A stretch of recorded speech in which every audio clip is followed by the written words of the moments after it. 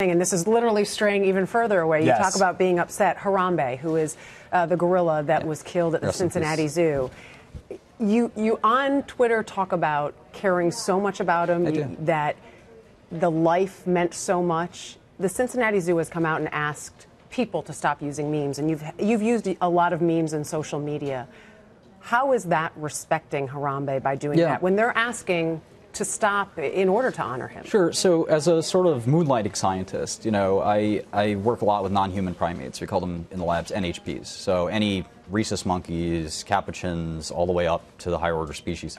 I have, my brother and I especially, have this deep fondness for animals that are so close to humans, so remarkably close. In fact, there are bonobos that can even communicate with you on a one-to-one level and tell jokes and be sarcastic and funny and even flirt with you. It's unbelievable how human-like these creatures are. And the idea that we just shot this animal in cold blood, and we don't have to debate, you know, whether or not that was a good idea. To save a child is the argument. Yeah, just to, if you're going to say you shot him in cold blood, to save a child that was... To be honest, it's painful to even talk about this. But let's get back to the issue, which is that in this country, I don't think we value non-human primate life the way we should. I think these animals actually should have rights, believe it or not. But if they did, Martin, they wouldn't be able to be used in the pharmaceutical industry, which is what you were talking about. I don't think they should be. You know, I do a lot of I've overseen the death of thousands of these animals, whether they be dogs or rats, and many times non-human primates. Wow, you've overseen the death Every of these single animals? Pharmaceutical executive has. Pfizer probably kills 1 million animals a year, and it's painful. You know, if that doesn't eat at you, you know, I don't know what will.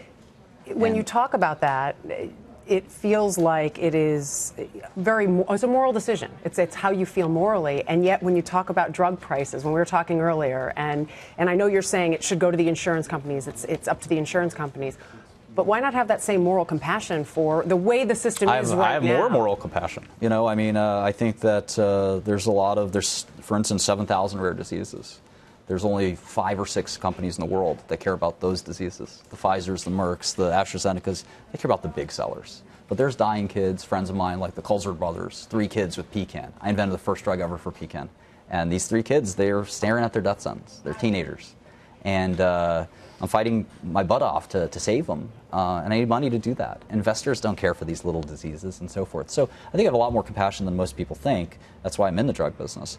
But at the same time, non-human primates are kind of these pretty precious animals. And that's why we care so much about Harambe. You know, this is he's so human-like and so close to our hearts that, you know, I think we should honor his memory. And this is a good time for activists to think harder about, you know, should some animals have rights. So are you going to stop memeing Harambe? I think what I'm trying to do, no, is a short answer.